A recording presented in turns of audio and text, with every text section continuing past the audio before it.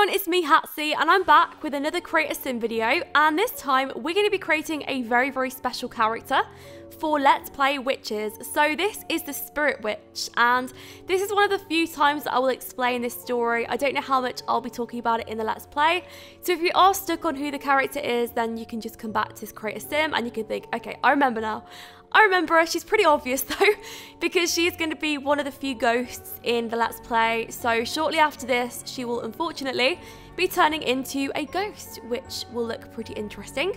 But she is supposed to be the most powerful person in the Let's Play, and she hasn't been introduced yet because she's not supposed to be a big character. She's supposed to be very much in the background, but she's the voice of reason. She is the witch that the elder witches summon when they need to answer or ask a question. And she comes out of a magical fountain in a graveyard, and yeah, she pretty much answers their question and helps them with what they're supposed to be worried about.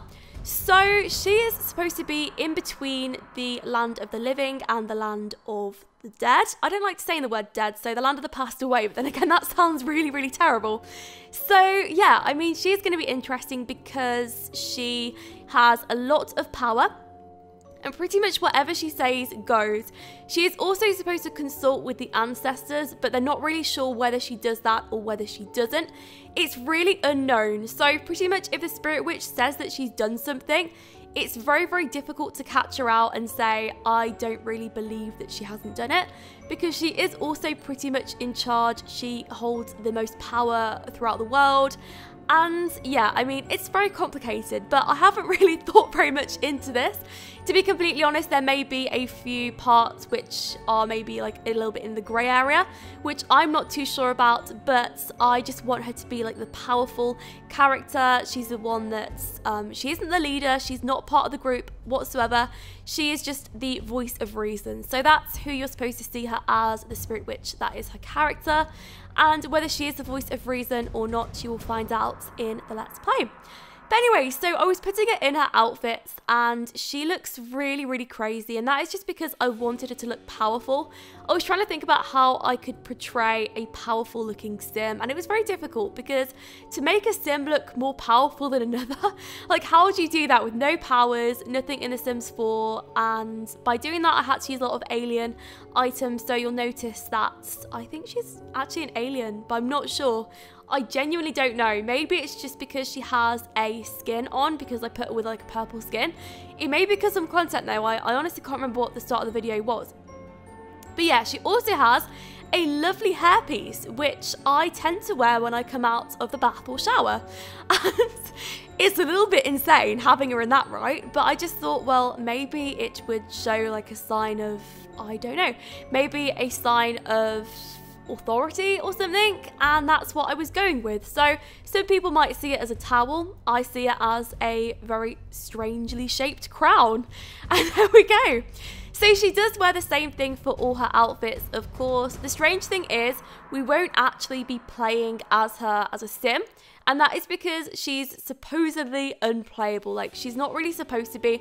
She's just a character that shows up in the machinimas. So if you like the machinimas and if you watch them, then you will be seeing her, and she'll be appearing. She will also have the most special effects used on her. So like the power sounds and the special sparkles that I can add, stuff like that. Then yeah, they will be of course surrounding her. But I think that she's going to be interesting. She's definitely going to stir things up. And I think it's quite nice to have a sign of maybe authority with the elder witches, because Elizabeth, sometimes things get out of her control and it's a little bit unknown what happens when Elizabeth can't decide something. Where does she take the decision? And of course, it has really been an ancient myth. Is that the right word? I don't know. But when I watch witch programs online, of course, I don't really like to think about the stereotype witch character and think about, you know, how they're obsessed with traditions and stuff. But I do like the idea of there being a leader, and that's definitely what I felt was needed in the Let's Play. So somebody which is supposed to be unbiased between both worlds that can help them when they are stuck. But I would imagine her personality to be quite complicated. So she's supposed to be very old as well, maybe thousands of years old compared to like Adam and DRACKON and whoever else. I'm losing track of how old the witches are, but I'm not thinking too much into it because I'm thinking about the storyline more than anything. So yeah, of course there'll be parts where I go wrong myself, but she's supposed to be thousands of years old, and that is all we're really supposed to know about her. And the pink hair, I absolutely love it. I just think it looks so nice, and she really does remind me of somebody already in the Let's Play, but of course I can't say who. And that will be uncovered at a later date in the LP, and you'll find that out. Of course, if you can really figure out any backstories or think about ideas that we could have for the Spirit Witch of her backstory, then let me know, because it could be really interesting. Of course, it would have to do with the reason why she is in between the worlds and how she has become so powerful and how she's become a spokesperson for both worlds as well. And at this point, I was picking out her traits, so I definitely wanted to make sure that I picked things like the fact that she would be a genius and potentially a bookworm. So that was what I would imagine like a lot of older people, maybe thousands of years old, to be very knowledgeable.